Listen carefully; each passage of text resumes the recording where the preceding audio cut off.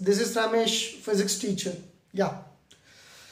Now we are going to discuss about 10th standard physics, the basic physics. Yes, in this class we are going to discuss about the 10th standard physics. The chapter was electricity. In this class, I need to give an introduction about electricity.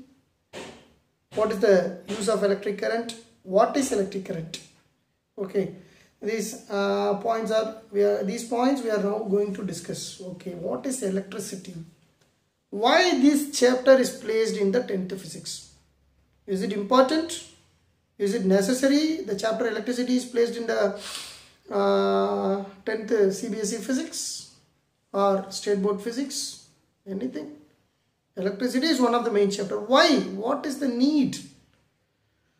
Without electricity, we can't lead our sophisticated or luxurious life. Yes.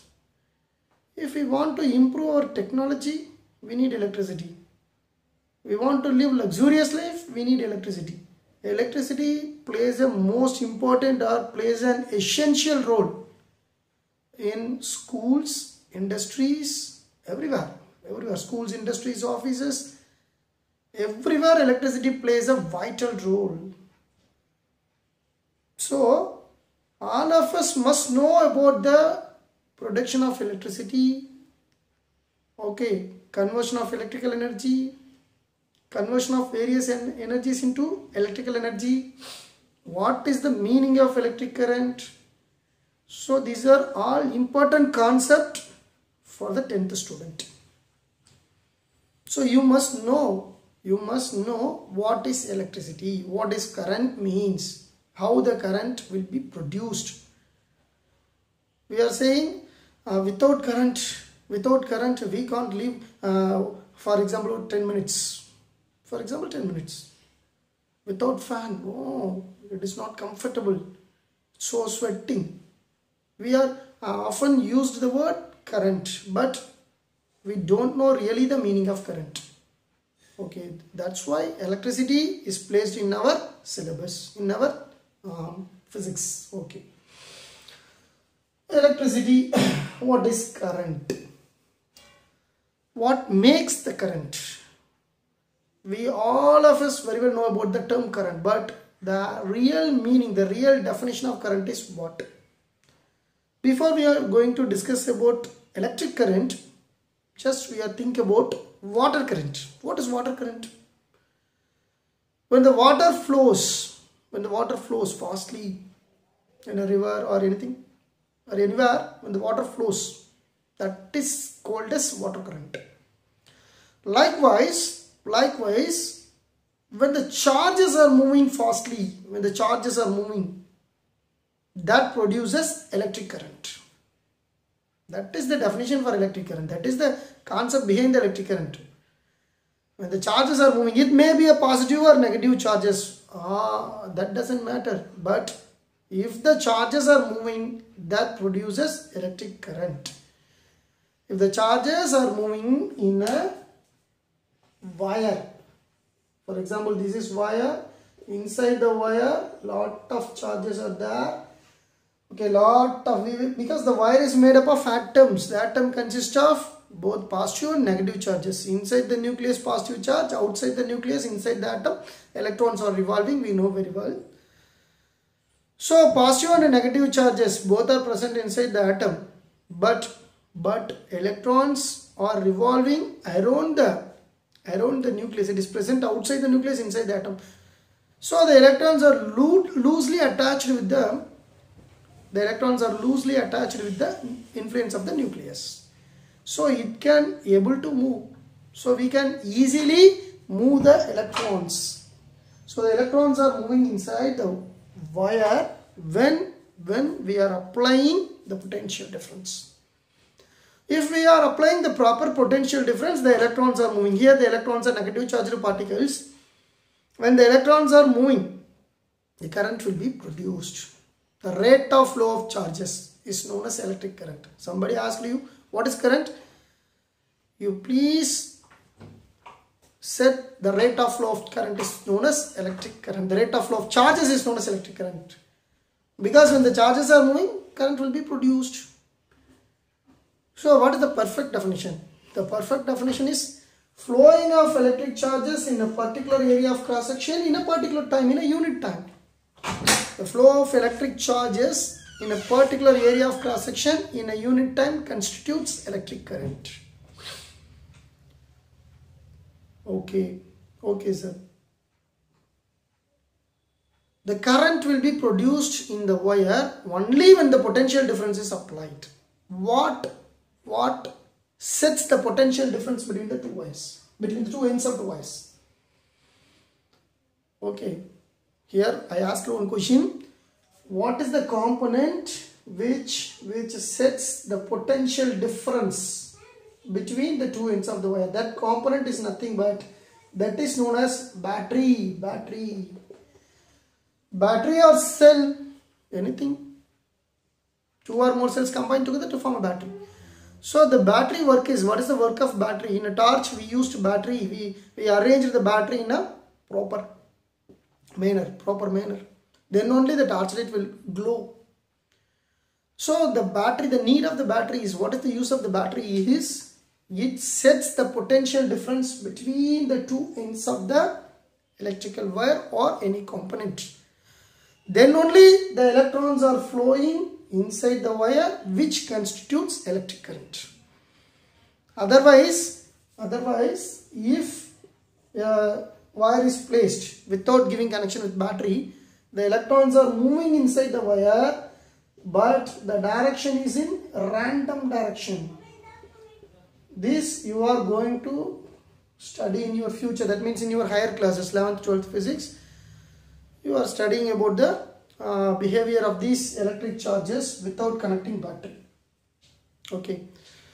So in this 10th level, just you know very well about what is electric current. Electric current is nothing but rate of flow of charges. When the charges flow with respect to time, only when a component that is called battery is connected with the wire. When the battery is connected, it sets a potential difference, that means plus minus, it sets a potential difference between the two ends of the wire, so only the current will be producing because the charges are moving. What is the direction of electric current? The next question is, what is the direction of electric current? The direction of electric current is taken as the direction of flow of positive charges. Sir, here only negative charges, that means electrons are flowing, but you are taking the direction of current as direction of positive charges. Why? One question is this. Why? Because when the phenomenon of electricity was introduced, when the phenomenon of electricity was observed at that time, nobody known electrons are moving. They imagine positive charges are moving, so only the current is produced in that time. So they are taking the convention of electric current as the direction of positive charges. So the direction of positive charges is taken as the direction of electric current conventionally we are taking. Okay, so the direction of current is here, that is I. The direction of current which is opposite to the direction of motion of electron. For example, this is negative potential difference. Due to the negative potential difference, negative charges are repelled and they are moving towards this direction. Here the electrons are moving towards this direction. Then the current is passing through this direction. That means clockwise direction. Here the direction of current is taken opposite to the direction of motion of electrons, because electrons are negative charged particle. We are taking the direction of current as the direction of positive charged particle, but here positive charges are not moving. Negative electric charges, that is electrons, are moving. So the direction of motion of electrons and the direction of current is opposite. Don't forget, that is one of the basic factor. Okay. Here I said one example, the torchlight example. Okay, when the torchlight is on, then only, when the switch is on, then only the torchlight will glow. When the switch is off, the torchlight will not glow. What is the need of switch here? The need of switch or key, the other name of switch is known as key. The need of switch or key is to making an electrical contact. To making an electrical contact with two components. In an electrical circuit, if any part of the circuit is broken, then the current will not flow. The current will flow only in the closed circuit. So this is a closed circuit. Here the current will pass.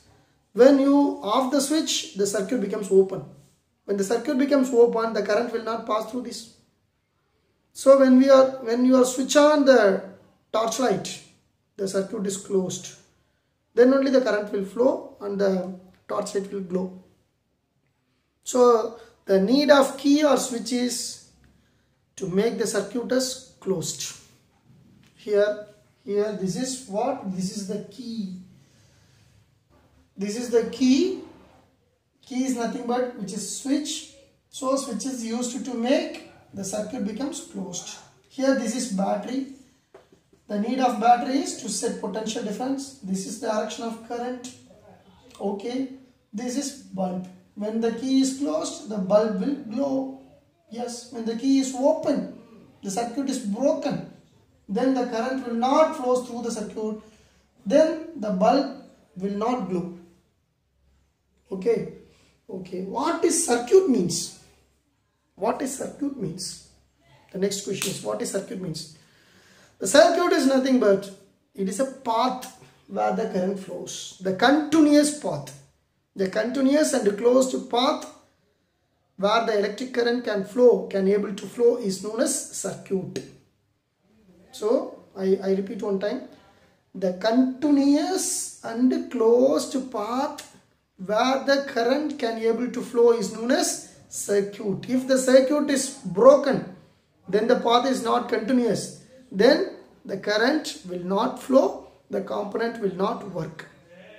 Okay, remember this is one of the important factor. Okay, good. So the definition of electric current is the rate of flow of charges. How we can represent in the form of equation? In the form of equation, the current I is equal to what? Current is indicated by the letter I. So I is equal to the rate. Rate means according to physics, rate is nothing but which is time, or that is total charge moving in a particular area of cross section in unit time. So the total charges are moving. How many number of charges are moving? That is net charge. Total charge is otherwise known as net charge. So the net charge is totally how many number of charges are moving in a time t is known as which constitute electric current.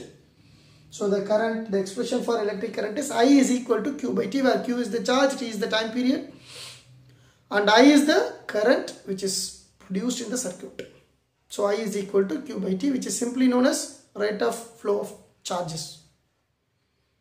Rate of flow of charges or moving of charges with respect to time produces electric current. So I is equal to Q by T. I is the representation for current. What is the unit of current? The unit of electric current is ampere. Ampere, which is the name of the scientist. So I use the symbol which is capital A. And the unit of charge is coulomb. Unit of time is second. If we put 1 here, then it becomes 1 ampere is equal to 1 coulomb in 1 second. That means what?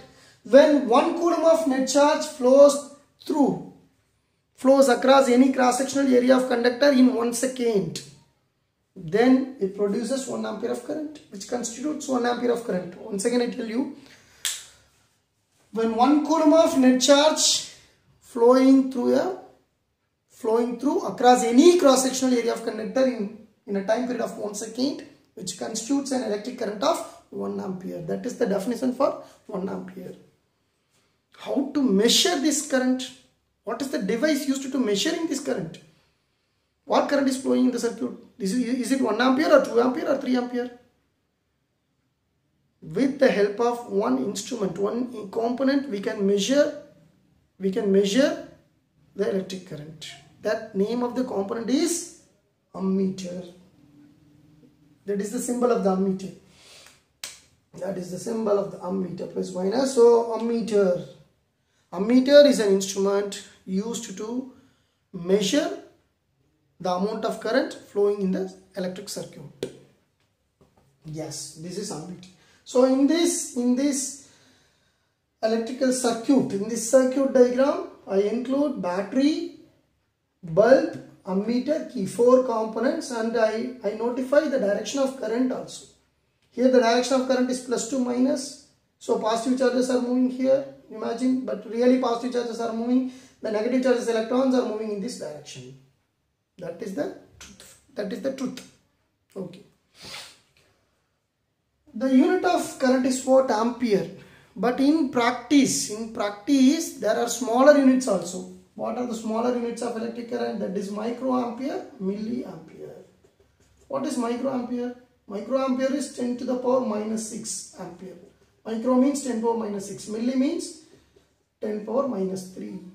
So these are smaller units of electric current. The SI unit of electric current is ampere. But we can use this microampere and milliampere in some situations. If very small amount of current is produced, it cannot be denoted by ampere. It can be denoted by microampere or milliampere. That is one thing. Okay. What is 1 coulomb? What is 1 coulomb? 1 coulomb means it is a charge. It is a representation of charge. The charge of 1 electron is, one electron charge is 1.602 into 10 power minus 19 coulomb. That is a charge of a single electron. The charge of a single electron, don't forget, it is one of the most important thing. 1.602 into 10 power minus 19 coulomb is the charge of only 1 electron. Then, how many electrons will constitute 1 coulomb of charge? My question is, the charge of 1 electron is this much, this, okay. How many electrons will constitute 1 coulomb of charge? Means, that is one number which is 6.25 into 10 power 18 electrons. Here 6.25 into 10 power 18 electrons. 6.25 into 10 power 18. That means after this decimal point, 18 digits will be present. So 6.25 into 10 power 18 is a very large quantity. This much of electrons constitute 1 coulomb of charge. So 1 coulomb is a big unit of charge. Okay. Okay, good. In this class, we discussed about the introduction of current, the introduction of the chapter electricity. What is current? What is the need of current? What is electric circuit? What is key? What is ammeter? What is battery? How the current flows through the electric circuit? How the current will be represented? I equal to Q by T. What is the unit of current? What is the practical unit of current? What is 1 coulomb of charge? What is the instrument to measure current? So lot of things we discussed here. Okay, so in the next lecture we are going further. Okay, keep on watching my channel. If you like my channel, please don't forget to subscribe. That's my request. Thank you, my dear students. Thank you.